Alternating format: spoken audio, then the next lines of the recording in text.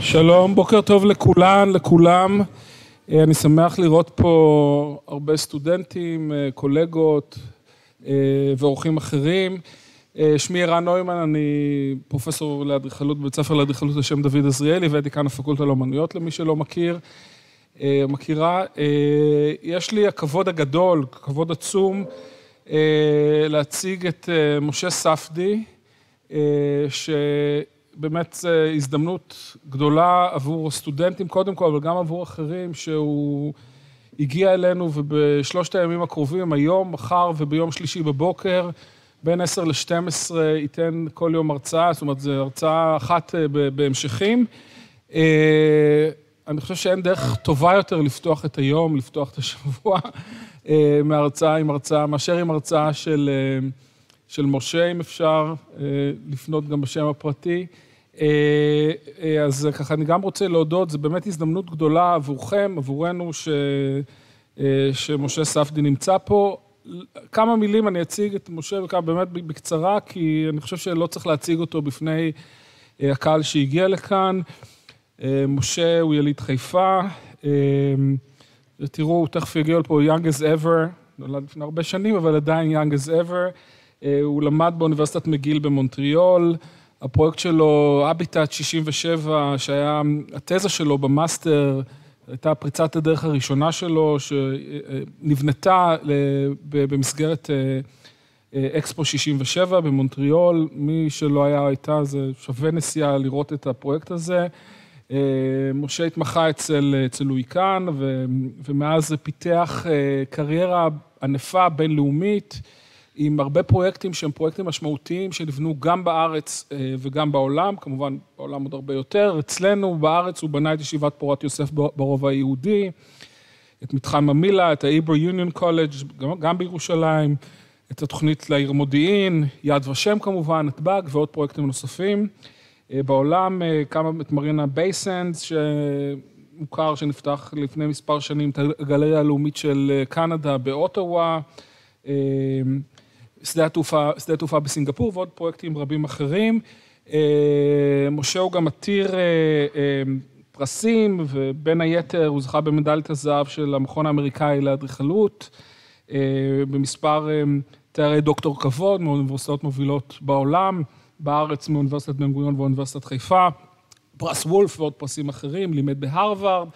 אז באמת, יש פה הזדמנות להקשיב למאסטר בתחום שלנו, אז אני רוצה להזמין את משה לעשות דברים. תודה.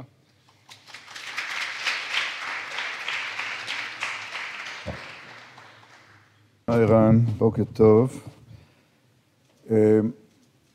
אני בשלושת ההרצאות האלה הולך לקחת אתכם לטיול די סובייקטיבי.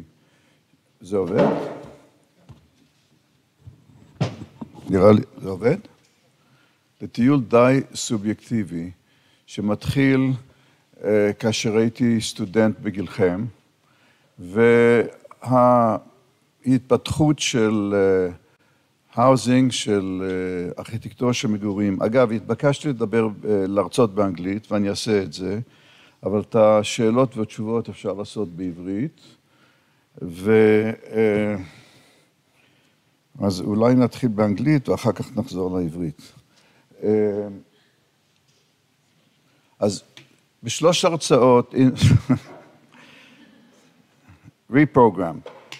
In these three lectures, I'm going to take you through a subjective journey of the evolution of modular housing as I personally experienced it, from the days of my student to the building of Habitat, to the rethinking of it, to seeing it embraced by the profession generally in recent years, and also on the impact of housing and mixed-use development on the public realm. So in the first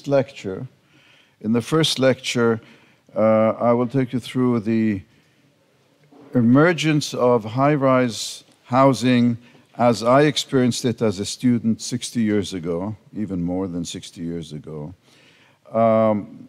The study of housing as I did it in a fellowship, the evolution of my thesis, Habitat, as it was proposed, as it was built, and as it's been experienced. In the second lecture tomorrow, I will take you through many failed habitats, many projects that never got built, project breakthrough of the urban development of the U.S. Urban Housing Authority, which tried to break through the technology of building housing.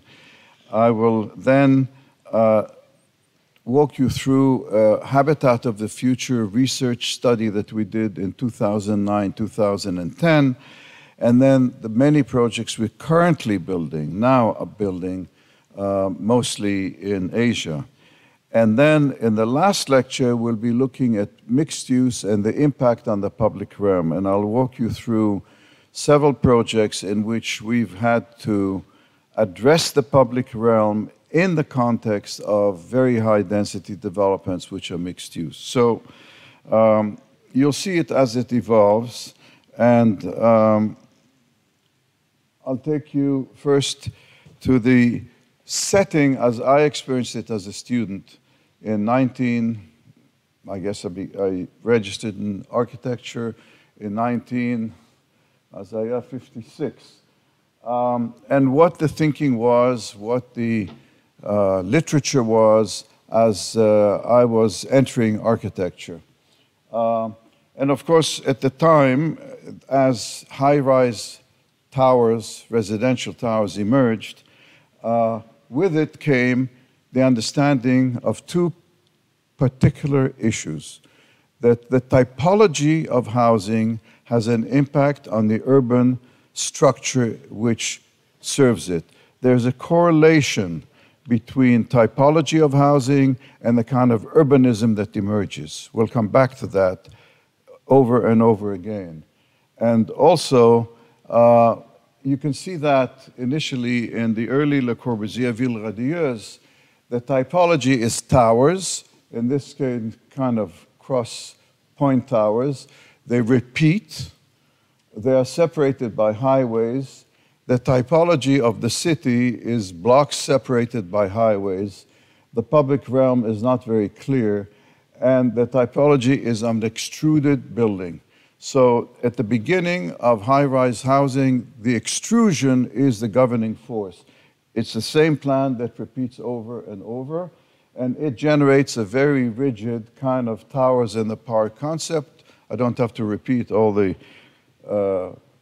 critical reviews that have occurred since then about that particular concept. To me, the most interesting of the thinking of the time is the Hilverseimer's The Ideal City. And the very fact that it was considered, in his mind, ideal city, says something about, again, the typology, a very regimented, soldier-like boom, boom, boom, boom, boom, slab buildings, and a highway system that separates it, and what to us probably today seems pretty unideal was actually conceived as the ideal city, which is a warning for you about how you can get locked in on concepts that appear to be at the moment. Now, I like going back to Saint-Elia. How many of you know about his work? Saint-Elia. זה נו לבית ספר. מי שמע על סנט-אליה בעבר? 1, 2. ארכיטקט מאוד חשוב שנהרג בגיל צעיר מאוד במלחמת העולם הראשונה, שהגה כל מיני, צייר בצורה יוצאת מהכלל כל מיני images של העיר לעתיד, but here you see a real departure from this more regimented modern movement, and who knows if you wouldn't be killed, what might have happened during the modern movements. When I became a student, there were two heroes. One was Le Corbusier, and he was both my hero and my enemy, and I'll explain. And there was Mies van der Rohe, who was consistently my enemy. But he was the hero of almost everybody in the school, including our dean. This was built in '53, 4 years before I entered McGill. It was the last word in housing. And I saw in it, in some ways, innovation, the cross-section that allowed you to do cross-ventilation. But at the end, as we come to typologies, it's a slab building. And I will repeat and come back to show you that the typologies of housing are very limited, and they repeat and repeat. The envelope changes, details change, but we always have to go back to what is the basic typology. The basic typology here is a double-loaded corridor, which Le Corbusier called the street, and that was bullshit. It was not a street, it was a double-loaded dark corridor. The idea that there'd be any kind of community life in this little space running from one end of the building to the other is a fallacy. And so in that sense, I felt this was not the promise of the future. I also felt that in its disposition, if I go back, sitting on its piloti, we don't see the piloti here, it signals its independence from the city. It doesn't show you any sense of connectivity to what might happen with the next building and the next building. The same can be said of Mies. This is, I believe, the Detroit building, although he had projects in every city, almost Chicago, Montreal, Toronto. Also, a slab double-loaded corridor, except his envelope is extremely rigid. I remember visiting the project and seeing people making windows in their curtains because no balconies and so on. And this is much later, Kips Bay in New York by Pei, Fried, Cobb, and Partners, which again is two slab buildings side by side, as you can see. Two horizontal slabs. The other typology that emerged, mostly for public housing, is the same thing but sliced in two so that the corridor has daylight. But of course, this has its own problems because as you make double-loaded, single-loaded corridors, you now are entering the apartment from a side that it also receives light with all the issues of privacy, but it became a dominant prototype for public housing all over the world. Then was the point block, the tower. Tel Aviv now specializes in that. And the point block has a middle elevator. This is by Goldberg, Bertrand Goldberg, actually a talented architect who, again, didn't go far in terms of evolution, but in Chicago, the Twin Towers were one of the dramatic point blocks of the day. They even included their parking at the base. More recent, Vignoli, the late Raphael Vignoli with one of the tallest towers in New York, but it is basically the same point block. Apartments around it, sometimes 4, sometimes 8 apartments, but the same. Now, for me as a student, what were the inspirations at the moment I started doing my thesis in the late 50s? This was also Le Corbusier, and that's where I said he was my inspiration. 1922, the sketch of apartment garden, I found very inspiring. It's not clear how this works in the sketch here. What's the circulation? Where's the corridor? But I just thought that's amazing, and that the term for everyone a garden, which I coined for my thesis, was very much inspired by this sketch. Also by this photograph from his book, where he is imagining a prefabricated, I don't know if he thought about it as prefabricated, but I did, being inserted into the frame of a building. There was also Archie Graham. Is this generation know who Archie Graham is? Archie Graham? Yeah, okay. Yona Friedman. These were projects which started thinking spatially about the city and reorganizing things in 3 dimensions so that you could drive under buildings. Buildings didn't have beginnings and ends. That had a big influence on me. And also at the time were the metabolists in Japan, which we were very aware of. Tange's project for East Tokyo Bay, these great pagoda buildings lining up in the sea. Isazaki's wilder, probably unbuildable tree buildings, but you can see in all that a kind of a reawakening of something. To me, the work of Ahtbat, which was Candilis, Josic, and Woods, 1952, was also very inspiring. Very simple in Morocco, public housing or social housing, as they called it, but somehow a kind of an understanding of the outdoor-indoor potential in very low-income housing. And they were part of Team 10. Team 10 were a group of Europeans, mostly Aldo van Eyck. Everybody knows Aldo van Eyck. And yes? Kacha? Aldo van Eyck. I think Kahn at some point was part of it. Rethinking Modernism.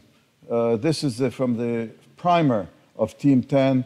And to me, the most interesting statement summarizing Team 10 is Aldo van Eyck's statement, Le Kasba Organisé, the organized Kasba, going back to the vernacular, going back to the roots of vernacular architecture, looking at North Africa, looking at the Mediterranean, and saying, what have we lost in modernism? Where is the Kasba Organisé?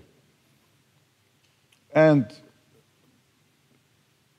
maybe of the greatest influence for me was Rudowski's exhibition and catalog of architecture without architects. And for those who are not familiar, I recommend, you probably have it in the library, it is really a discovery of a new way of thinking, which is the oldest way of thinking, that the vernacular has the most to teach us about how environments can evolve in a very wholesome and organic way. Masiti? Oops. Okay, traveling fellowship. 1959, I got a traveling there was a traveling fellowship to study housing in North America by the Canadian government. One student from every school of architecture. There were 5 schools, 5 students. We traveled the whole summer across the United States and Canada. And mostly what I saw, or what we saw, was a lot of public housing. This is Chicago. And that was the dominant typology of the day. Very little luxury housing was being built because rich people were going to the suburbs, and city after city, and a lot of suburban development, which was at its peak in the 50s, Levittowns. And I came back from the trip with a conclusion that those who could afford it would choose to live in a house, even middle income, as soon as they could afford a house. And those who can't, public housing, live in those awful buildings of which nobody seemed to be very happy about. And so I came back with a very naive conclusion. If we can redesign the apartment building so it has the quality of life of a house, then people will not feel the urge to move to the suburbs, and the cities might be saved with new urban type of housing, which gives the quality of life of a house. And I coined my thesis, For Everyone a Garden, and I will walk you through how it evolved in the year at McGill. And by the way, just around, this was a bachelor thesis. I only have a bachelor degree, because then they didn't give masters after the 6-year program. But that'll be forgiven. And actually, that's a cover of the book that came years later, For Everyone a Garden, with a cover that was done by my 12-year-old daughter, who is now 62. Okay, so these are some of the sketches from the thesis studies. You can see there the beginning of exploring the idea of houses and gardens juxtaposition. This is an old archive picture we found where all the models are being, I'm looking at all the models at McGill. An early sketch where I'm beginning to stop thinking about it as an individual building, but as a system that can extend through a city, and that goes back to the question of urban form and typology. And eventually, I distilled that into 3 systems. One is a load-bearing system where the modules fabricated in a factory can be stacked, one in which they are lightweight and inserted in a frame, and the other one, it's made up of prefabricated walls which stagger and zigzag to form kind of townhouses, row houses with gardens stacked vertically. And that's a sketch from the time done in '60 of all the units inserted into a frame with a street system that connects them in the air and all the individual gardens. The system itself explained how 2, 3 modules form different types of apartments, how you circulate through the building, kind of a one-way system of up and down in the elevators, and the model I built at the time juxtaposed at the view of Montreal and Mount Royal Park. A simpler system, you see here, it consisted of just prefabricated walls where townhouses could be introduced and staggered with gardens. And the load-bearing system, limited up to 12 stories, could be stacked to form kind of a more village-like fabric, particularly where the topography would lend itself to it.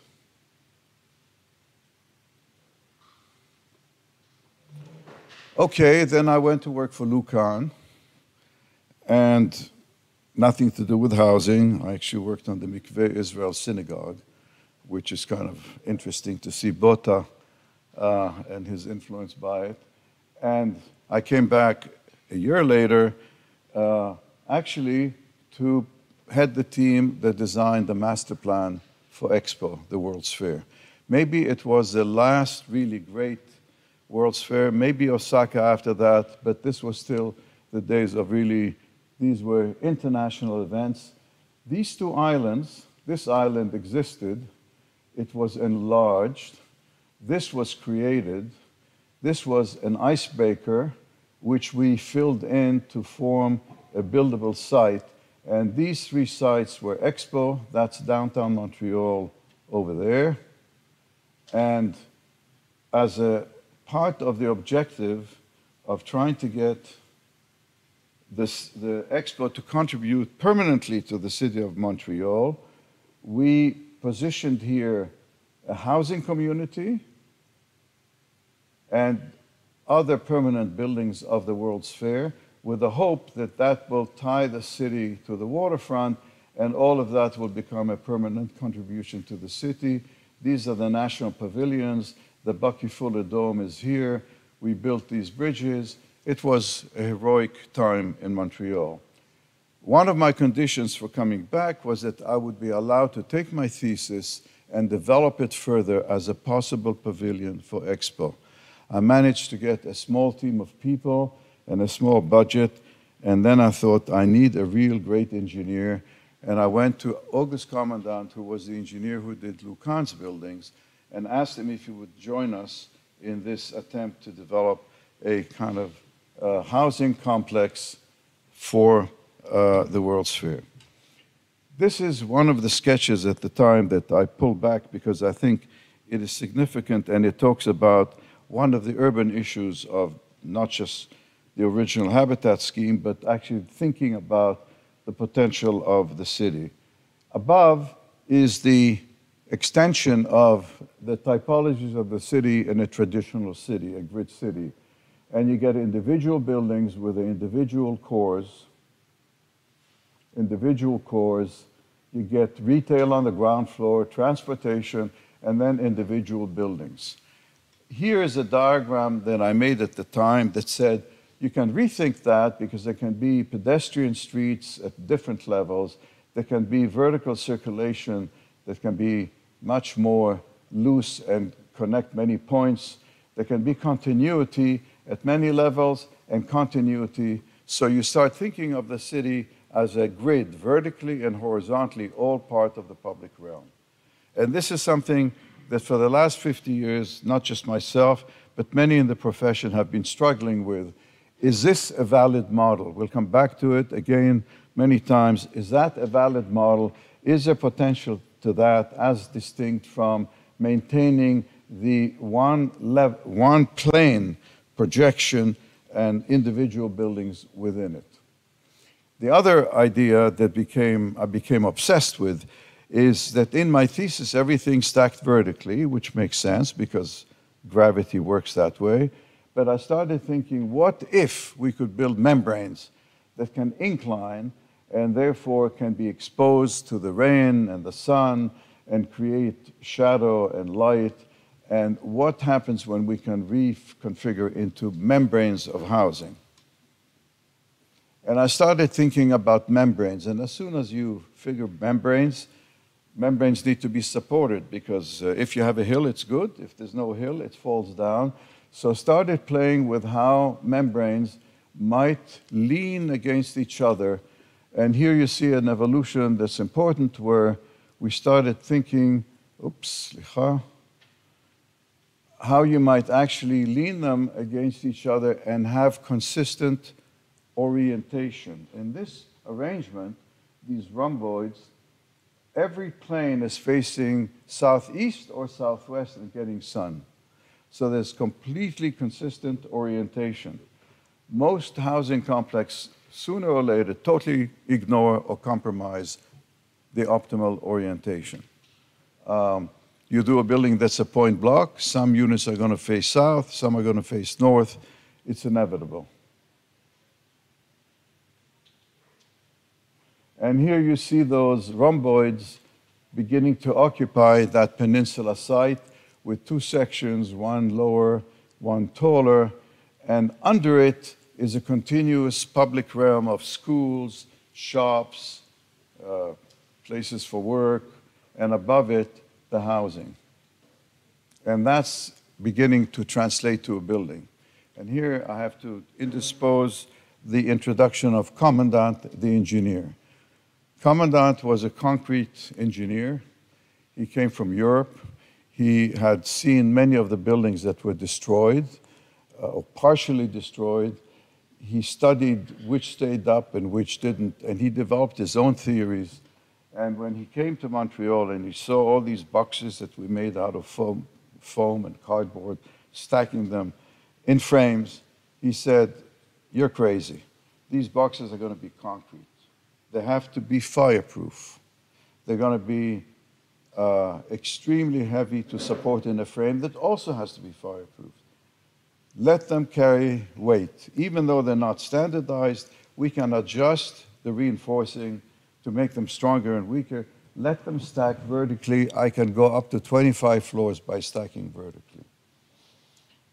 I was shocked first, but then started enjoying the fact that there's no frame. And what evolved is a system in which these streets, 1, 2, 3, 4, 5 streets, are carrying people. In them, inside them, they carry the services, the plumbing and the wiring. And they are supported by these A-frames. And the units are supporting their own weight going the way down. And the streets are supporting the overturning moment of the slope. And, you know, he would come back after a few weeks and said, "I calculated that this is going to be okay." So off we went.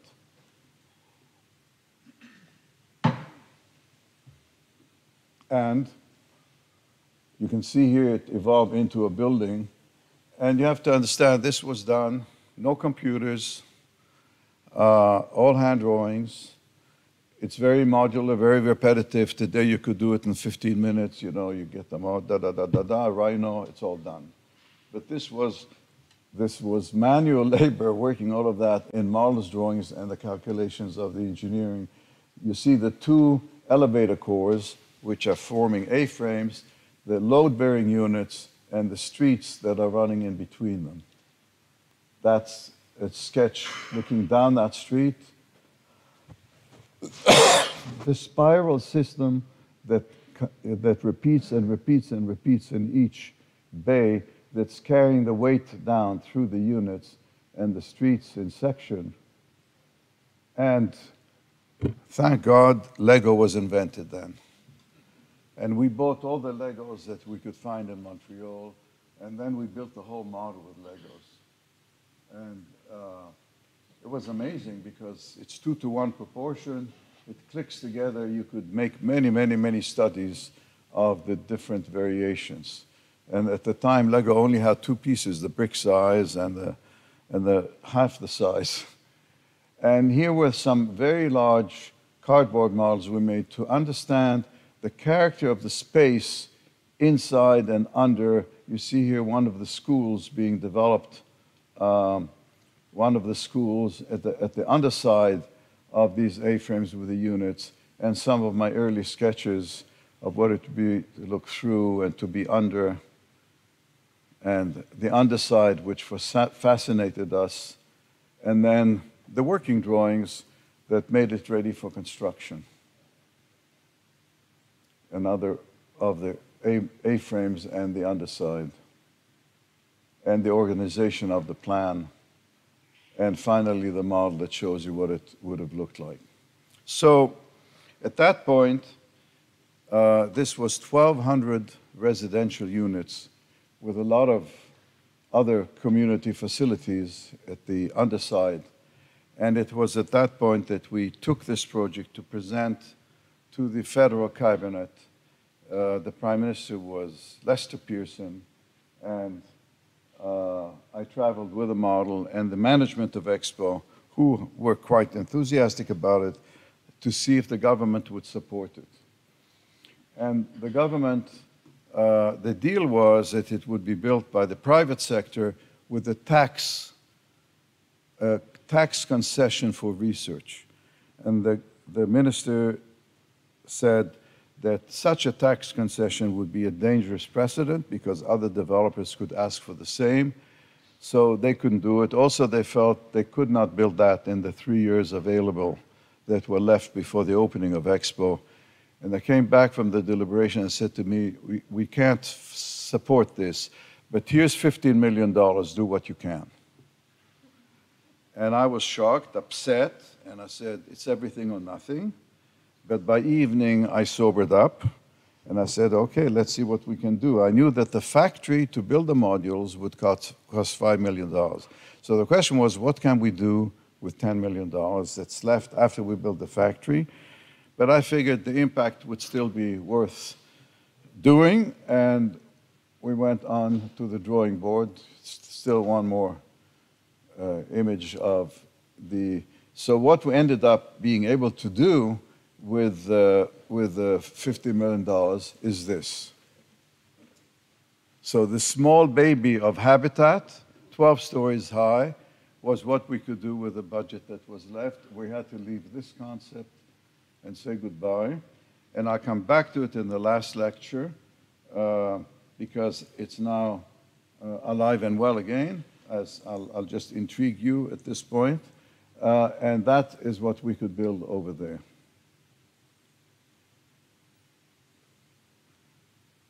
So remember this image. It's recent. It's a recent,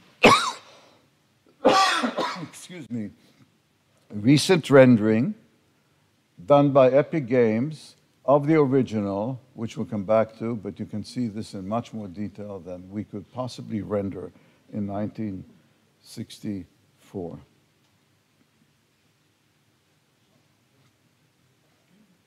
So we come to Habitat as built. By then, we had less time, because 1 year had gone by. We had 3 years left. And so what we ended up doing is developing clusters of eight boxes, stacked one on top of the other, load-bearing, vertical elevators. Units are 1 box, 2, 3, or 4, 60 meters per box, so you can have a 1-bedroom, 2-bedroom, 3-bedroom, 4-bedroom. And every unit has 1 or 2 gardens. The concrete boxes are, I think, 5 by 17 meters, and they weigh 70 tons. And because it's Montreal, they have to be insulated. Everything has to be double glass. I mean, this is a cold city.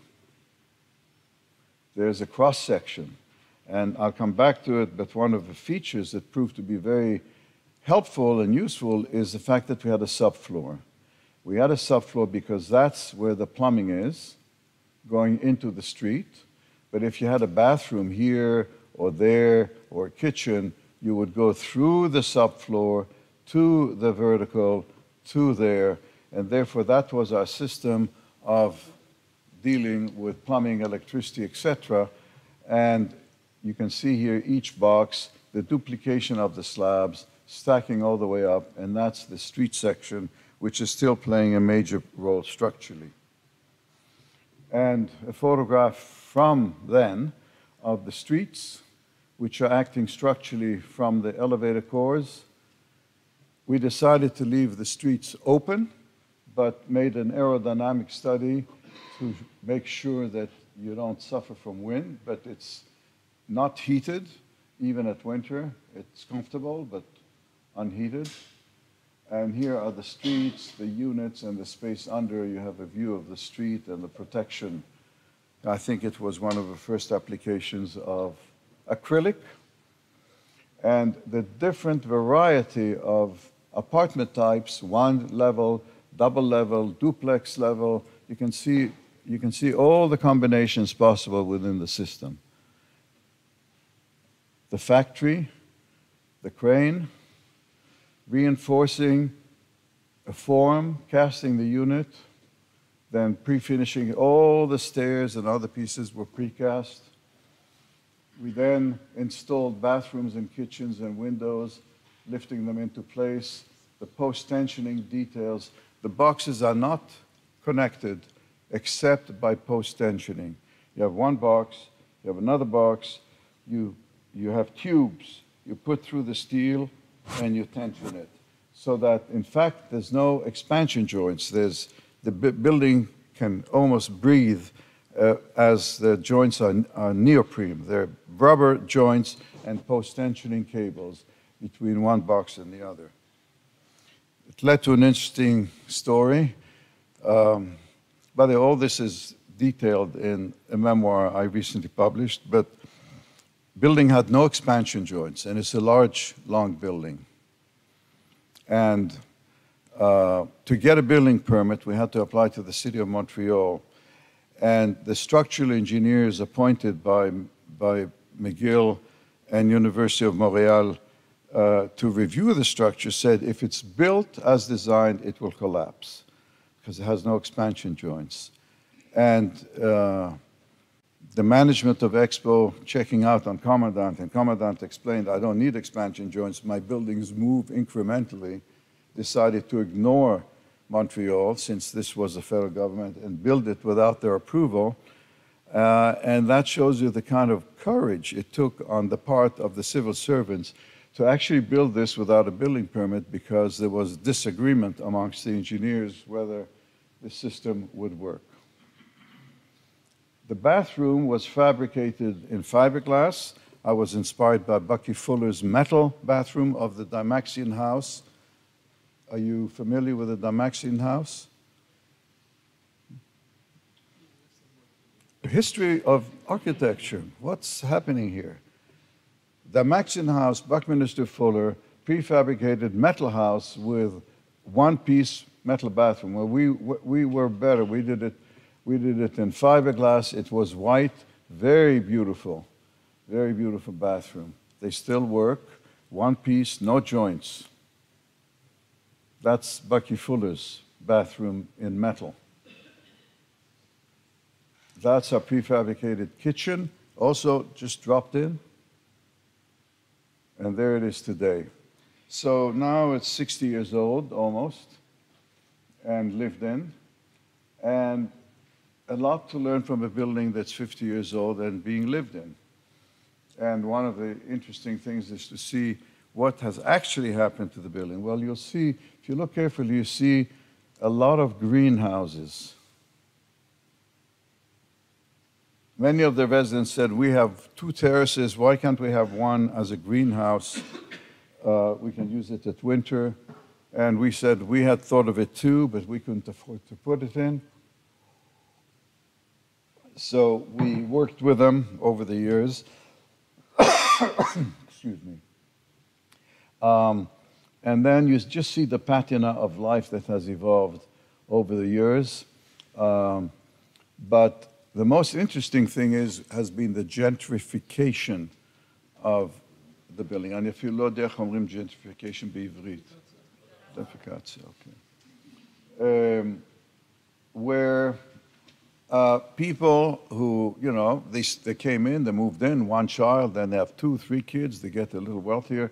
So they started buying the apartments next door, asking for permission to cut through the concrete, which sometimes we could give them. And then all of a sudden you have a $5 unit. And the reason they could do this is just showing you the landscaping and how attentive people are to their environment. But the reason we could do this was because of the subfloor. Because you could got your unit and you could replan it anywhere you wanted. You could move the kitchen from one place to the other. You were able to move the plumbing because of the subfloor. And so there is the sort of patina of 50 years of living. You can see how rich all the terraces are, the greenhouses.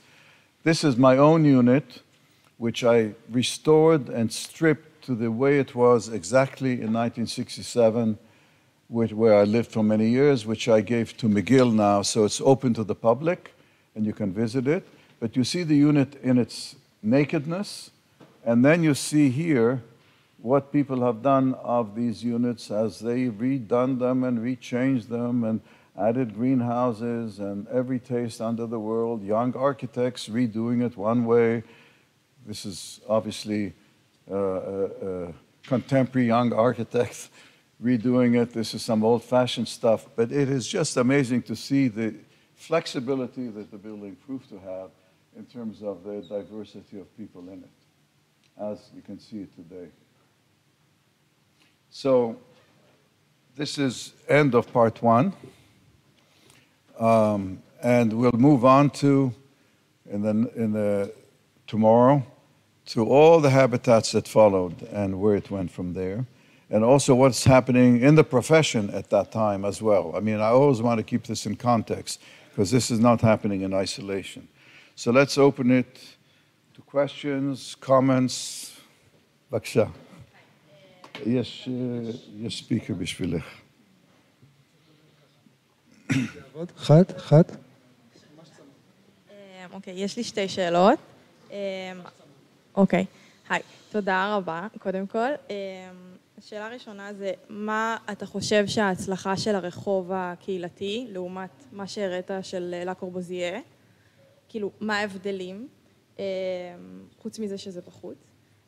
ודבר שני זה, אם אתה חושב שהיו השפעות, אם אתה יכול להרחיב על זה שהפכו את הים לאדמה, ואם זה גם השפיע על הפרויקט שלך.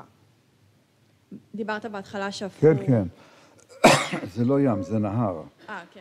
זה נהר. תודה. בואו נתחיל בשאלה החשובה. מה זה רחוב?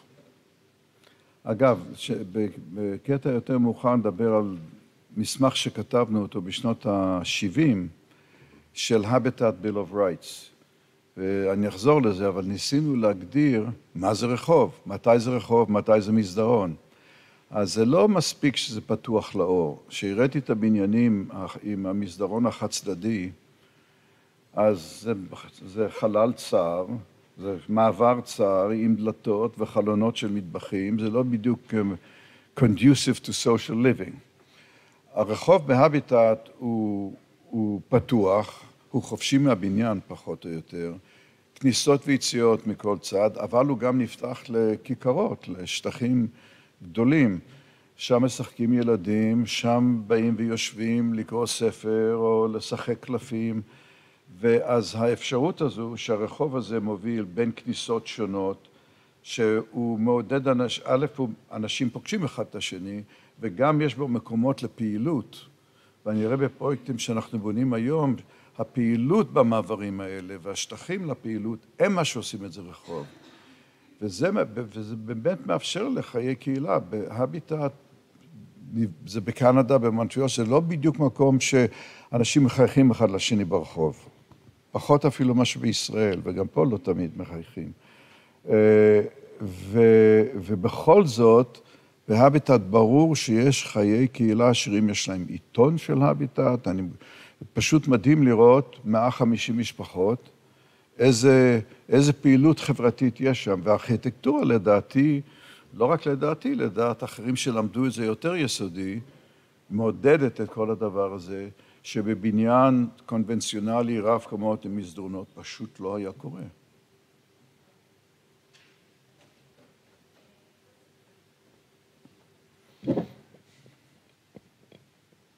אנחנו מקליטים את הדבר הזה בגלל זה? מקליטים? שלום. אמרת שהגעת לעבוד במשרד, עזבת ואחרי שנה... תתקרבי קצת למיקרופון. עזבת ואחרי שנה חזרת והתנית את החזרה שלך, בדרך כזו שאתה רוצה להעביר את האידיאולוגיה והתפיסה שלך לפרויקט, נכון? לא הבנתי. אמרת, you came back after a year and then you said you want to bring your own theme to the project? My own what? תזה. מה השאלה? שמעתם? אז זהו, אז השאלה שלי היא כזו, שאתה היית אדריכל צעיר יחסית אז, חזרת למשרד ונתת איזושהי התניה לדבר שאתה מאמין בו. אז רציתי לשאול איך לדעתך אדריכל צעיר צריך להתנהג כשהוא מגיע למשרד והוא כאילו בסופו של דבר מאמין במשהו שהמשרד פחות. מה השאלה? אני לא מבין.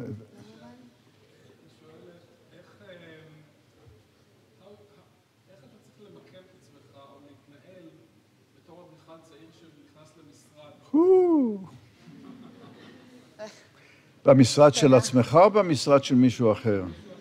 של מישהו אחר, זה בדיוק מה כשנכנסת למשרד ואז התחלת. זה דבר מאוד אישי וקשה לתת מרשמים לדבר. כשאני הגעתי ללוקאן, שזה בעצם, היו לי שתי עבודות לפני שהיה לי משרד שלי, אז הקריירה שלי היא לא טיפוסית. בגיל 25 היה לי משרד שלי. אז עבדתי אצל ויין גינקל, שהוא היה מנחה שלי במגיל, שנה, וזה היה משרד של 4 איש, זה היה כאילו משפחה, ואחר כך עבדתי אצל כאן. ולכאן הגעתי, המשרד היה בין 25 איש, הייתי היחיד שלא למד איתו, או שהיה חלק של יייל, פן, פמילי, הייתי אאוטסיידר כזה שהגיע, והייתי בין 22. אז הייתי הילד במשרד. אבל למזלי, מינו אותי לעבוד על מקווה ישראל, בית כנסת שכדאי, בניין מדהים שלא נבנה, אבל כדאי לראות אותו בספרים של כאן. אולי כי הייתי ישראלי, אני לא יודע, אולי כי הייתי חצוף ושחצן, קשה לי להסביר, אבל מצאתי את עצמי אחראי לפרויקט בשלב מסוים. ואחר כך עבדתי על הפרויקט בהודו של המנג'מנט אינסטיטוט, באהבת. אני חושב שבאים למשרד, צריך פשוט לצלול לתוך העסק ולהתנסר לעבודה ומעריכים אותה. הצרה היא שהיום המשרדים הם אחרים. וקשה לי אפילו לתת עצה שאני חושב בארצות הברית במיוחד, שרוב המשרדים זה 500 איש, 300 איש, SOM, HOK, כל האותיות האלה. ומה קורה לבן אדם שבא למשרד כזה ויש מאות אנשים וקבוצות כאלה וקבוצות, זה מפחיד אותי. אני אפילו לא יודע איך לייעץ לדבר הזה. העצה שלי היא לכו למשרד קטן שבו לא נאבדים לגמרי, ששם לדעתי תמיד אפשר ללמוד יותר. אבל בארצות הברית פחות ופחות משרדים אפשר לומר עליהם שהם משרדים, אפילו המשרד שלי היום הוא איזה 80-90 איש, וזה הרבה יותר טוב מהמשרדים האחרים, מפני שיש הרבה mentorship, אבל אני לא חושב שהכי קל היום שבאים למשרדים היותר גדולים למצוא את מקומך, אבל זה הכל תלוי בכם, בתעוזה וביכולת, ושאלה קשה. תודה.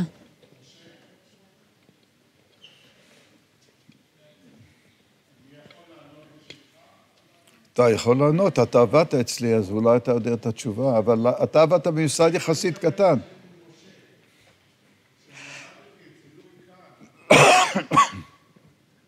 כשעבדתי אצל לואי כאן, אז היה פרויקט שלואי כאן עשה סכמה, ואני עשיתי סכמה אחרת, של מגורים שמקרים מעל מבני ציבור, והראיתי את זה ללואי כאן, ולואי כאן פסל את זה. זה נכון מה שאני אומר עד כאן? שזה קרה לי? כן. לא, קיבלתי אבל זה כתוב בספר שלך. שלך. אבל לא דווקא בדוגמה הזו. רק רגע. ואז לא הבנתי למה הוא פסל את הסכמה. ואחרי שנים שהיה לי משרד שלי, הבנתי למה הוא פסל את הסכמה. קצת שינית את זה. מה שבנינו את הפרויקט בהודו, וכאן עשה אותו כולו בלבנים, ו-labor intensive construction, ואני בא מאסכולה של pre-fabrication, labor saving וכל זה, אז הייתה לי ביקורת, ואמרתי לו באיזה ערב שישבנו שם, למה אתה לא מביא להם את הטכנולוגיה של המערב, ודיברתי על איך שראיתי בהודו, שביקרתי את הנשים יושבות, ועם פטיש שוברות אבנים כדי לסלול כבישים, עם פטיש ביד. אז הוא אמר לי, תקרא את גנדי, תבין למה אני עושה את זה ב-labor intensive, ולא הבנתי. עד אחר כך שהייתי בהודו ועבדתי בהודו, והבנתי שבאותו שלב בכלכלה של הודו, זה היה counterproductive לבוא עם טכנולוגיה, מפני כוח אדם היה שם, הוא דרש עבודה, וזו הייתה עבודה, וזו הייתה פרנסה. אז לזה התכוונתי. כן, לא תמיד צודקים, ולא תמיד רואים את זה. אני רציתי לשאול לגבי פרויקט הביטאט. זה אולם יפה, אבל אני לא שומע בלי האקוסטיקה, לא. לגבי פרויקט הביטאט, שברור שזה פרויקט מאוד יוצא דופן בהרבה מאוד מובנים.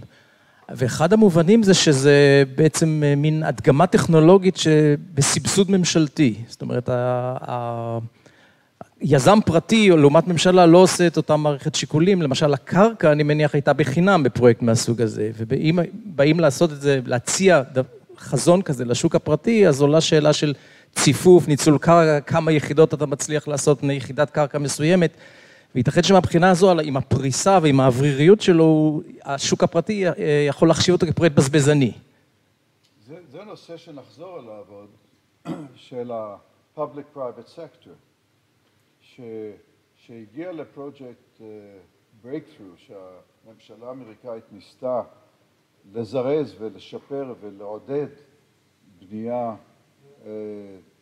טכנולוגית נקרא לה, industrial prefabricated housing, הם הבינו את הבעיה הזו של ה-private sector בפרויקטים היותר קטנים. אין אפשרות להשקיע בפיתוח של הטכנולוגיות. אתה צריך קנה מידה אדיר כדי, אנחנו רואים את זה בתעשיות אחרות, מה הולך לפיתוח לדיזיין של מכונית או של הטלפון שלנו, ובבנייה זה לא קורה. אין את הקנה מידה, אין את הריכוז של קנה מידה. אם אני מבין את השאלה שלך נכון. ואחת מהבעיות שלנו זה איך להביא לריכוז הזה שיאפשר את הפיתוח הטכנולוגי. הבנתי את השאלה נכון? אני יותר התייחסתי לאו דווקא להיבט של התיעוש או המודולציה של הבנייה, אלא יותר לנושא של ניצול קרקע נתונה מבחינת צפיפות על תא שטח נתון. לא הבנתי, סליחה. קשה לשמוע פה, אני לא יודע. הוא שואל לגבי מספר יחידות דיור פר שטח קרקע.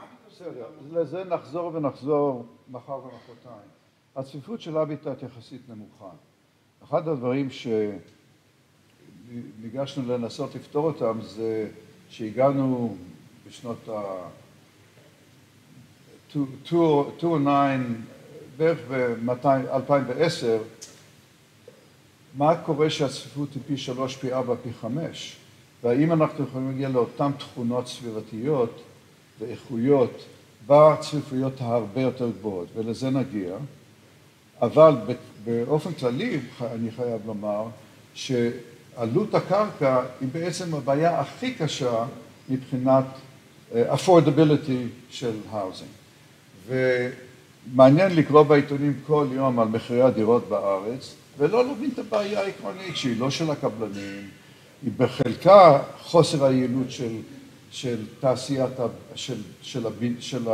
תעשיית הבנייה, אבל היא ברובה תוצאה של מחירי קרקע, שמנהל מקרקעי ישראל גורם אותם.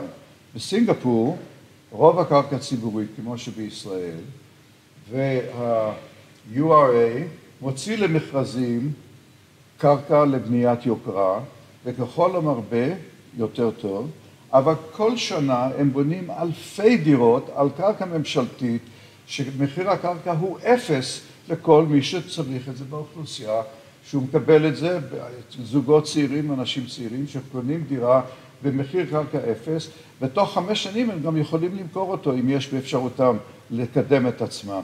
אז כל העניין הזה של מחיר קרקע, בייחוד במדינה שבה הרבה מהקרקע היא ציבורית, הוא נושא מאוד מורכב, ולדעתי בארץ מטופל בצורה מאוד מאוד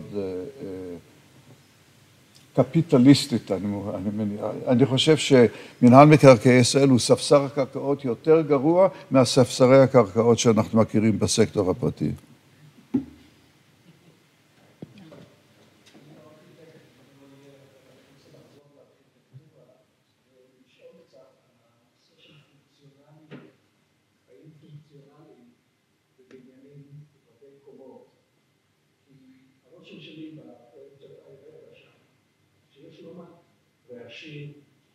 או חוסר פרטיות, והשאלה היא, במקום לבנות שרשראות כאלה גדולות, לא כדאי בניינים רבי קומות, אבל שקצת מרוחקים אחד מהשני. כן, זה הרבה...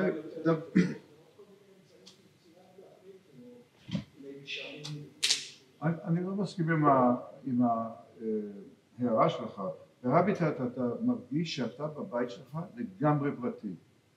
אתה לא שומע, אתה יוצא למרפסת, אתה רואה מרפסות אחרות.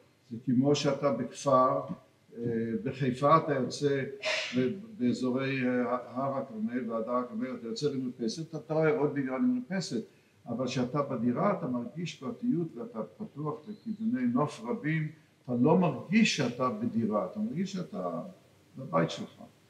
עכשיו, יש נושא מאוד מעניין שהוא חיי הקהילה בבניין. אז בהביטאט אנחנו סוחבים הוריזונטלית מפיר לפיר, שאנחנו רואים בקשר ההוריזונטלי כפוטנציאל חברתי לחיי קהילה. בלקשורי בילדינגס, בבנייני יוקרה באסיה, הם לא רוצים לראות את השכן. והמודל האידיאלי של בניית יוקרה זה מגדלים מאוד צרים, כמו שאתה רואה בניו יורק, עם מעליות שלך יש מעלית שלך שמכניסה אותך לבית שלך בלי שתעבור במסדרון. זה הסופר סופר לקשורי. אבל מה זה אומר לך? שלמי שיש הרבה כסף, הוא מוציא $50 מיליון או $40 מיליון על דירה, שהוא לא רוצה לראות אף אחד, זה טיפוס חברתי מאוד מסוים, שלא רק שהוא לא רוצה חיי חברה, הוא מפחד מהחשיפה. ויש ארכיטקטורה שלמה שעכשיו מתפתחת גם באסיה, גם בניו יורק, של אותם בניינים שמאפשרים לך, אפילו בערב הסעודית זה יותר קיצוני, אתה עולה עם האוטו למעלה ואתה חונה אותו ליד הבית שלך. אז זה מודל חברתי אחר, אני לא דוגל בו. היי, לי יש שאלה. עכשיו במבחן המציאות שעברו 60 שנה, היה משהו שהיית מתכנן אחרת? משהו שעכשיו אתה רואה שאולי היה עדיף לעשות אחרת? אז שתי הרצאות הבאות יענו לשאלה שלו. מעולה, נשמע טוב, נשמע מפרט. אז עד מחר? יש עוד?